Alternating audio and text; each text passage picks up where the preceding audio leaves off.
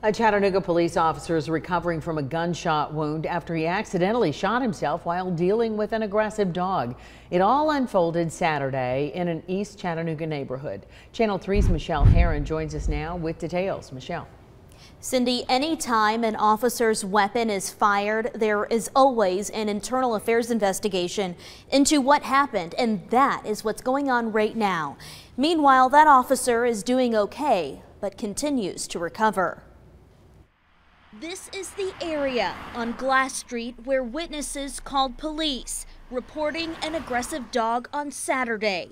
According to witnesses, the dog was being aggressive to people on the street and even tried to attack a little girl.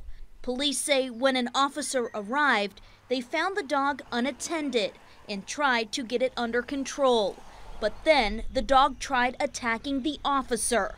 In response, the officer shot the dog, killing it. Police say the bullet traveled through the dog's body and then struck the officer. The officer was taken to the hospital and is expected to be okay.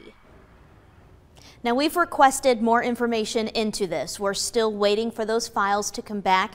As soon as we know more, we'll let you know. Reporting in the studio, I'm Michelle Herron, Channel 3 Eyewitness News. Thanks, Michelle.